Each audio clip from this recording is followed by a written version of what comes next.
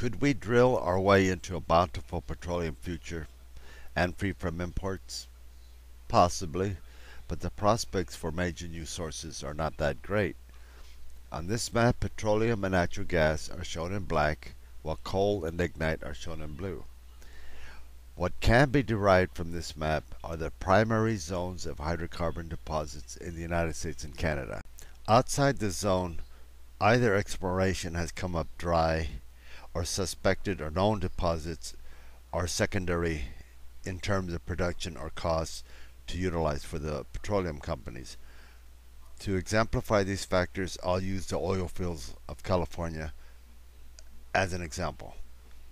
As you can see, the frequency and size of known deposits dwindle to the north.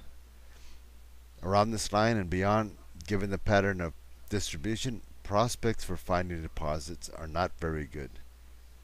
Difficulty of access is also an issue.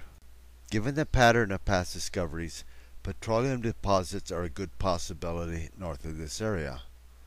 But unlike the low hills these fields occur under, the terrain to the north juts up around 2,000 feet.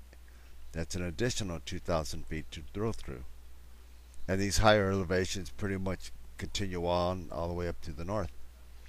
As with most of the nation, finding and utilizing new sources won't be so easy. In addition, much of what remains is heavy oil and tar.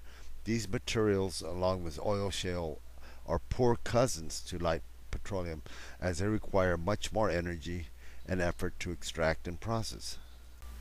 Of course, we could always dip more straws into the existing producing fields, but that would only deplete our 2% share of the world's petroleum reserves that much quicker. We could try to baby drill our way into plentiful petroleum, but that would be an endeavor of monstrous proportions.